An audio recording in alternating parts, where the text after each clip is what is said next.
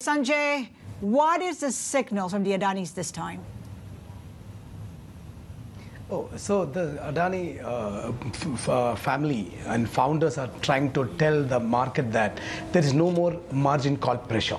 And they are also telling that they have already prepaid or repaid almost all loans which is backed by shares.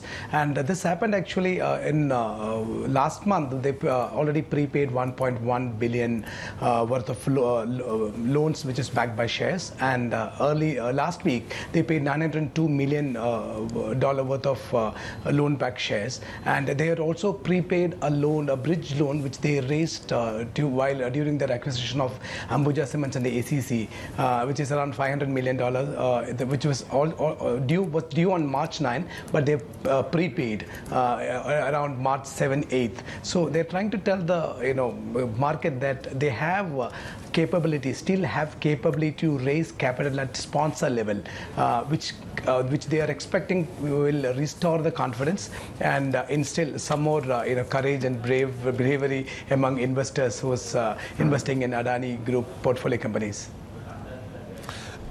Sanjay, how have they been able to change the narrative there at the moment, and how much more conviction is seeping in about what they've been doing in terms of just convincing investors?